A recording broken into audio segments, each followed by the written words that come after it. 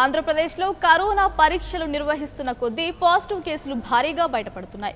గత 24 గంటల్లో 11,357 శాంపిల్స్ పరీక్షించగా కొత్తగా 66 మందికి కరోనా సోకినట్లు నిర్ధారణ అయిందని ఆంధ్రప్రదేశ్ వైద్య ఆరోగ్య శాఖ ప్రకటించింది.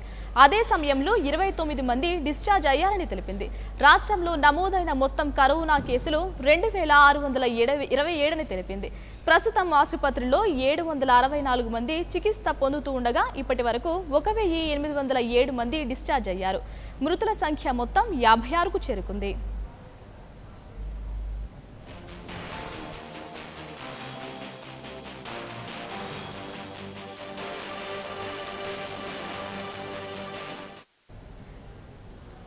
ఇవి బులెటిన్ అప్డేట్స్. నమస్తే.